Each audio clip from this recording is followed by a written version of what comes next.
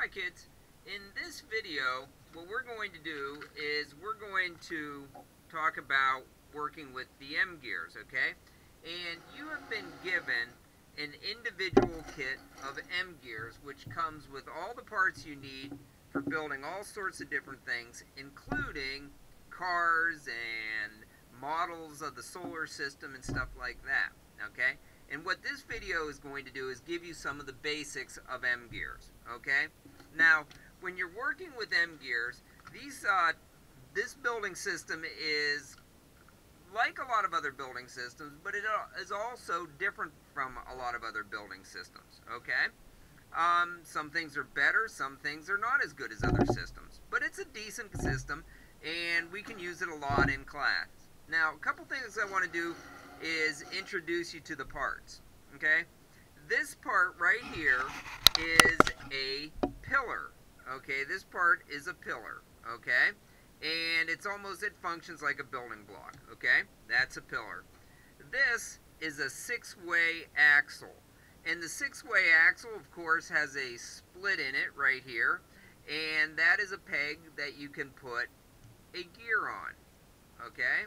And each six-way axle comes with two split pegs on it that you can put gears on, okay? Alright, so that is a six-way axle. And the six-way axle, of course, can also connect pillars together, like so, okay? Now, I want to warn you that until your MGears loosen up, they can be hard to get apart, alright? And if you can't get a pair or a set of parts separated, just let me know and I'll pull them off for you, or sometimes I will give you a set of pliers and you can pull them off yourself. Alright? So anyways, that's the pillar and the six-way axle. Then you get a Y-axle. Now the Y-axle can also go onto a pillar, and it comes with two split pegs also that you can put gears on, such as this, okay? And so there you have another example of connecting gears. Now remember that you can also put another pillar on there, and you could put a six-way axle on there, and then you can get your gears set up like that, okay? So there's how you can get gears connected, alright, using axles and pillars. Alrighty, get that off of there, put those down. Another nice item is this right here. This is a foot, okay? It's just like it looks. It's a foot, okay? And the foot can go on the end of a pillar like that, okay? So you have a foot, we have the axles, pillar, and a foot. Another important item is this peg, okay? And this peg has a split peg right here, and that is so that you can put a gear on it, like so, and then this can go on any of the axles, like so. Alright?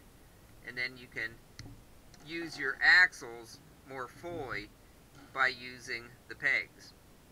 Then, of course, you have the gears. You have green gears, you have yellow gears, red gears, gray gears. Alright? And you should have a total of 4 red gears, 2 gray gears, 5 yellow gears, and 2 green gears in your kits.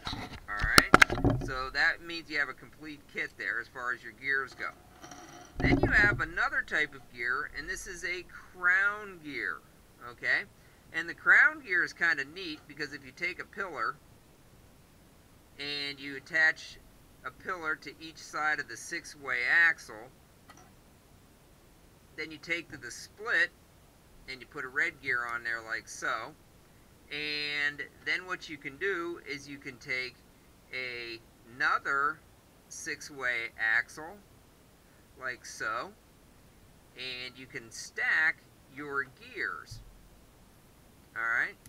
And then once your gears are stacked on there like this, you can then take one of these yellow pegs, put it on top like that, with the crown gear, like so, and now suddenly this is what you have. Okay, so you can take the rotation that is, say, going vertically, and with the crown gear you can make the rotation go 90 degrees horizontally. Alright, and so that's how those work.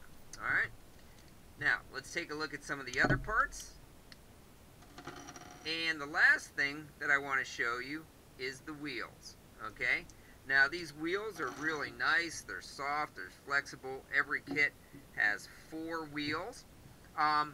When you're using the wheels, you cannot put an axle directly on the wheel. Do not try to force the axle onto the octagon peg. You'll only split this part of the wheel and break the wheel. What you have to do is you have to put a gear on the square part of the wheel first. Then you can take an axle and put it on there like so. Okay? So that's one way that you can connect wheels to whatever it is you're building. Alright? So it comes off like that, and then you just wiggle that off. And another way you can connect wheels, again, what you want to do is put a gear on your wheel, like so, and then you can connect one of the Y-axles, like so. Alright, and so you can spin it like that, and then of course you can put pillars off to the side any way you like so. There you go. Okay, so there's how you can put a wheel on there using the Y-axle. Alright, now another way, of course, is if you take the yellow peg. Again, every wheel, if you want to connect it, you have to take a gear, put the square side of the gear on the wheel, and then use a split peg in there. And again, this then can go on to a 6-way or Y. Alright? So those are the ways you can hook wheels up. Alright? So, what I'm going to do now, okay, is what you want to do is you want to make sure that you have all of your parts in your kit, because we're going to make some items that you're going to test out and gather some data on. And one of the things that you're going to do is you're going to take a list of your parts, and you're going to count everything. If you're missing parts, you're going to make a list of what you're missing. If you have extra parts, you're going to separate them out, because somebody might be looking for those parts. Alright, so once you get your booklet and your kit, you're then going to inventory your parts, and when you have a list of what you need, you're going to come get it. Alright? Alright, so there you go. That's your MGears.